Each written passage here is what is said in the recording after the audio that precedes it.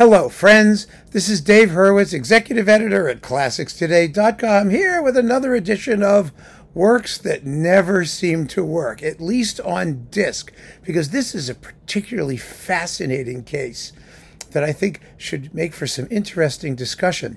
The work in question is Verdi's La Traviata. Now, La Traviata always works on stage. It's one of the most popular operas ever made. I mean, it's gorgeous. The only problem it has, dramatically speaking, is the very long middle act. I mean, it really is quite long. It's in a couple of parts. It takes, it's a big deal. It has to get around with a lot of plot stuff. You know what I mean? But it's a glorious opera.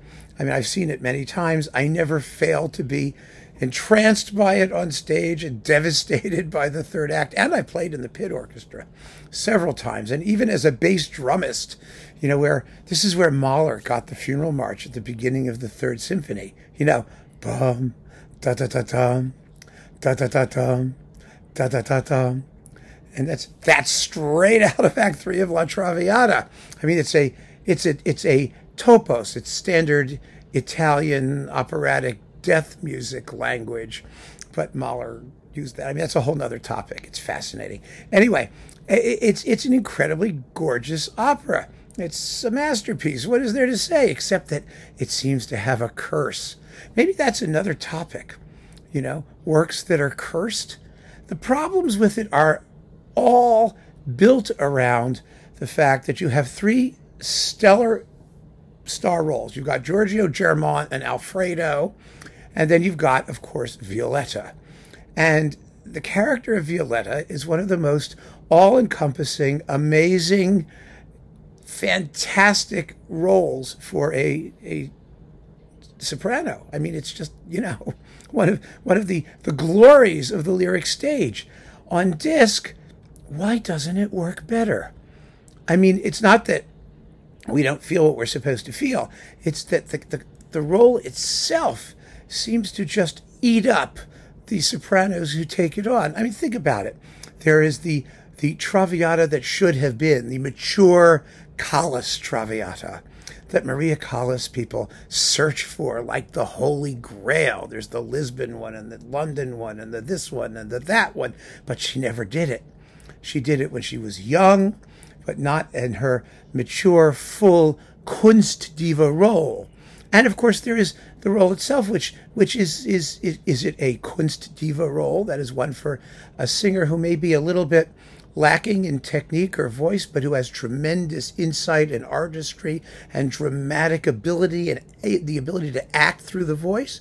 Or is it a Stimmdiva role, where you just go out there and sing it as beautifully as you can and don't worry because the music itself is so emotional that it's going to carry the message along, whether or not you add anything of yourself to the part, anything that makes people think that you're actually dying of tuberculosis out there. The music does it for you.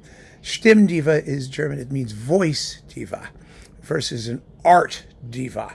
That's the great conflict in the operatic realm, and that comes smashing head to head in the role of Violetta in La Traviata. So, there is that. It's almost an impossible role to encompass. The range of emotions, sadness, gaiety, nobility, suffering, death, hedonism. I mean, you've got to be able to do it all. Absolutely all of the heartbreak, I mean, oh my goodness, it's just unbelievable. It really is. It's made even more mythological because it's based on a true story. And the fact that it's based on a true story, and the fact that, Maria Callas circled around it her whole career but never quite landed on it in the ideal way, is something that overshadows every other recording of it, every other performance of it. And it's really very interesting because the Maria Callas people will tell you for certainty, if only Antoinetta Stella hadn't been hired by EMI to do it instead of Callas, we would have had the ideal Traviata. Well, we don't know that. She could have been in crappy voice when she finally got hired to do it. Who knows? I mean, the Callas people probably wouldn't have cared, but we don't know. What never happened, we don't know. I mean, that's a fairly logical position, but Maria Callas fans are seldom fairly logical. But the reason it's cursed is that the other recordings always seem to have had a problem too, in that so many of them were made just at the time when the singer was past their prime. I mean, Renata Scotto, a Kunstdiva, Beverly Sills, a Kunstdiva, both of them, both recorded the role too late in their careers. Because, it's one of those cursed things. You want to do it, but the problem is that by the time you're ready to do it, your voice may be shot. But by the time you feel mature enough to do it, I mean, it's that kind of conundrum. You're damned if you do and damned if you don't. Joan Sutherland did it twice. She was the ultimate Stimmdiva. And the first time with, no consonants whatsoever. And later she acquired a few. So maybe it was better. I don't know.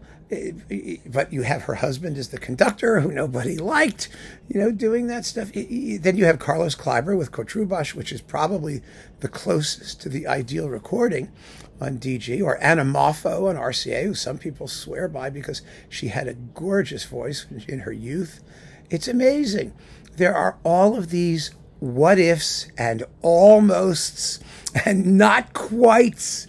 It seems to be one of those pieces that never quite works, at least on recordings.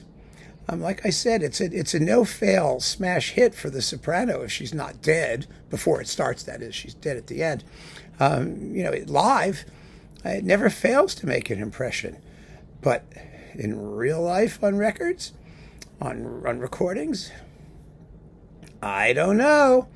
I don't think there's any defect in the music. I think the defect is in humanity, in the inability of most sopranos to really take on the role in their prime, to give it everything. And there's this unreasonable expectation, I think, that a soprano who really does the role correctly will be dead at the end. You're not getting into it if you survive the performance. I mean, that's kind of the impression I get reading criticism, especially from, opera people. They're very unreasonable. They expect singers to die for their art. They truly do. And this is one of those roles where, dying for your art is the whole point. And I think they get a little bit too literal about it. So for my money, the fault is certainly not Verdi's.